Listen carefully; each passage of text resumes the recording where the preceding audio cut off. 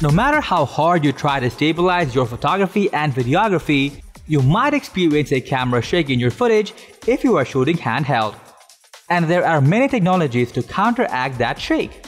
There's optical image stabilization, which shifts lens elements to eliminate shake, and there's also sensor-based image stabilization, in which the sensor changes its position to compensate for the shake. And finally, we have electronic image stabilization, which stabilizes the footage digitally. Now, sensor or lens-based stabilization not only increases the cost of manufacturing, but also takes space. And this is why they are less of an appealing option for smaller gadgets like smartphones and action cameras. So most smartphones and action cameras use electronic stabilization, and it works really well. But why does stabilization work so well on smartphones and action cameras?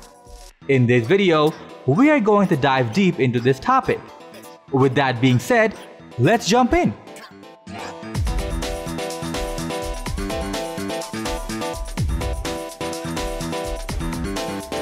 Let's start with how does electronic image stabilization work? Your camera basically analyzes each frame and determines how the camera has moved and how the subject has shifted in between these frames.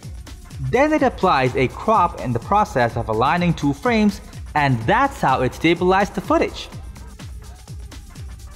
Besides, the frame per second is always set to a higher number in most action cameras and smartphones. For example, GoPro Hero 9 shoots 4K videos at 60 frames per second. When you are shooting at a higher frame rate, the camera movement from one frame to another becomes trivial. So there is less amount of work that the electronic stabilization has to do per frame. And this is why action cameras and smartphones tend to use electronic stabilization, and the results are stunning. However, electronic image stabilization does have some issues. The first problem is related to the shutter speed. When you are shooting a video, you might want to have some level of motion blur as the person or subject in the frame moves. And this is how we see things around us. Now, if you're not into filmmaking, you might not notice that action cameras with default higher shutter speed miss the creative look of the lower shutter speed. But if you want the artistic look in your videos, then electronic stabilization might not be the perfect option for you. Another question is, why electronic stabilization in bigger sensor cameras does not perform the same as action cameras?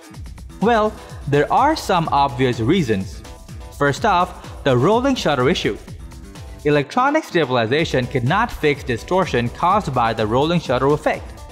Smaller sensors tend to have a lesser rolling shutter effect because smaller sensors come with a faster readout.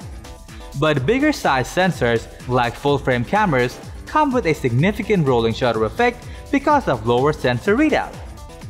Another reason is, users usually shoot at 24 to 30 frames per second with bigger sensor cameras. Besides, the data that a full frame of medium format cameras produce per frame is simply too much, and thus it can't be stabilized with electronic stabilization alone. Moreover, as the difference between two frames is usually substantially larger, electronic stabilization might fail to align correctly. And this is why bigger sensor cameras can't entirely depend on electronic stabilization. Even if we find digital stabilization in bigger sensor cameras, it usually works in conjunction with sensor-based or lens-based stabilization. So that was all about why electronic stabilization works so well on action cameras and not in full-frame or medium format cameras. So do you have an action camera? How does the stabilization perform? Let us know in the comment section.